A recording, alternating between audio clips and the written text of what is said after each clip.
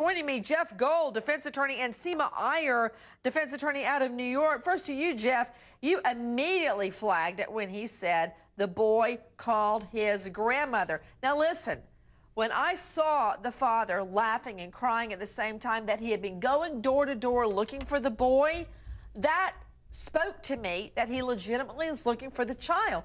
But I mean, reality check.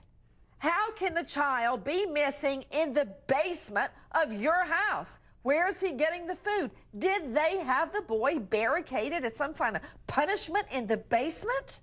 You know, there's really no evidence of that. I thought he was very believable, that he was shocked by what you said last night. I think there's no evidence that's come out that's clear that he's done anything at all, an inconclusive polygraph. But I did notice that when he spoke to you just now, after he said his lawyers didn't want him to talk to you, you got out of him a very interesting thing, which was the boy called the grandmother, not him. So that does give you some pause, although there's really no evidence that he's done anything. You flagged that immediately, but